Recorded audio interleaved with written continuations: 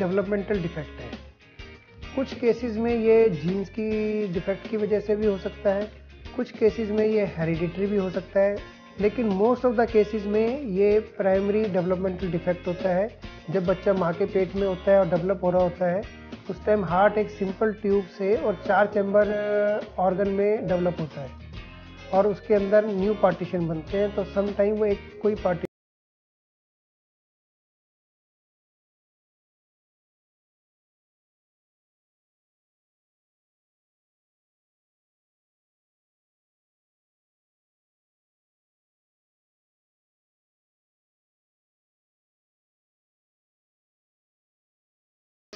Defect के साथ ये होल एसोसिएटेड होता है।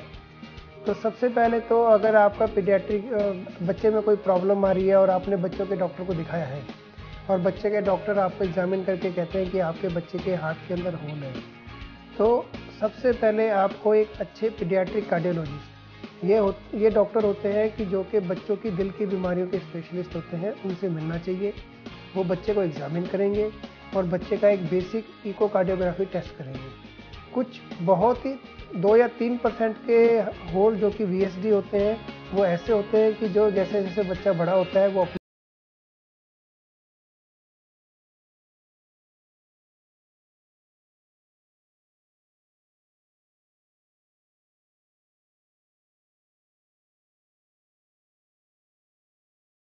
बच्चों के जो हार्ट के स्पेशलिस्ट डॉक्टर हैं उनसे मिलना चाहिए।